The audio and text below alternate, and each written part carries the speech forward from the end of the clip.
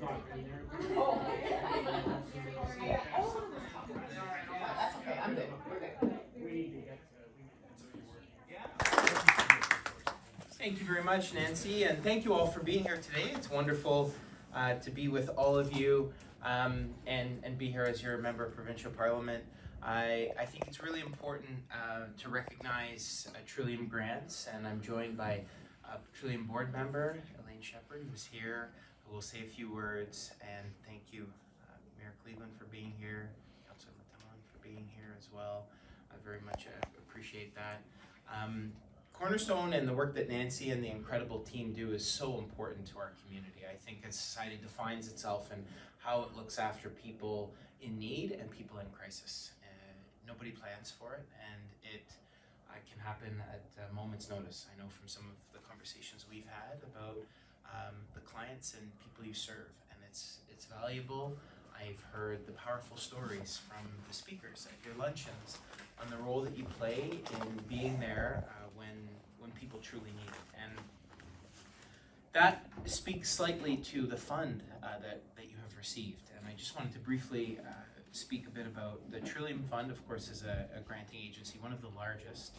And Elaine will speak a little more to the important work that they do across our province. But during the COVID-19 pandemic, when there was no playbook that we could go to and pull it off the shelf, you know, chapter 3, how to deal and work with community organizations. You were on the front line, you saw an increased need, but revenue and the ability to fundraise and have our traditional luncheons that drive a lot of revenue, just weren't there. And so I remember being at the cabinet table when we spoke about continuing and increasing funding to the Resilient Communities Fund, and it's designed to be just that, to help communities remain resilient. This organization keeps a resilient Northumberland and supports a resilient community right here. And the grant that I'm proud to highlight today is a cumulative grant of 2 in the amount of just shy of $350,000, $340,400 in grant funding from the Government of Ontario through the Resilient Communities Fund. So very exciting that it's been here to support, but what does it do? It helps communities stay resilient. When we, as a cabinet, made the decision to put money aside, it's helped hundreds of organizations. In the latest round in our region alone, $1.1 million has flown through to organizations helping them be resilient. Helping youth get out of the classroom and into the swimming pool at NORAC, for example, with the timing equipment. Keeping our youth engaged, physical and mental well-being, so important to our community.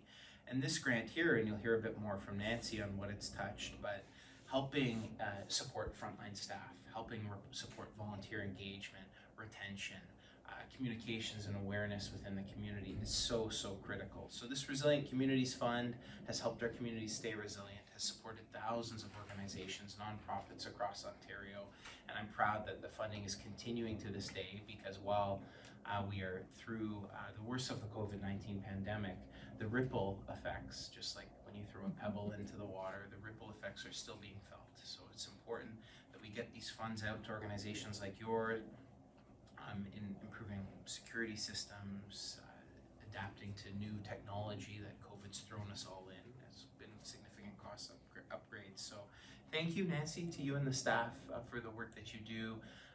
Really the best of humanity in our community. So thank you for everything. And I'm really honored to be here with Elaine and this one of the best granting agencies in the world, in Canada, and their history, which you'll hear from. They've been operating a long time.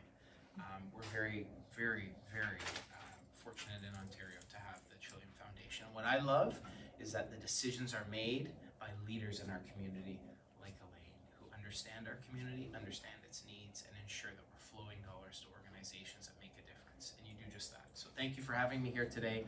Honored to be here on behalf of the Government of Ontario and Premier Ford to announce this funding. So thanks everyone very much.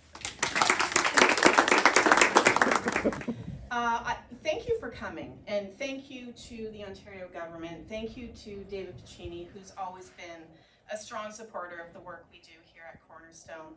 And thank you, Ontario Trillium Foundation. We've had a number of Ontario Trillium Foundation grants over the years. As we know, when COVID happened, there was absolutely no rule book. Our business continuity plan was thrown out the window.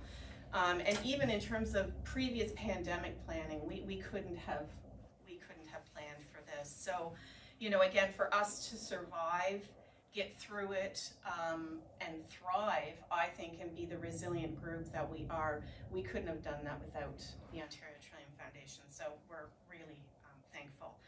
So I will just, I know Elaine talked a little bit about what we've used the grant for, but I just want to be specific and make sure that I capture all the pieces that we did do.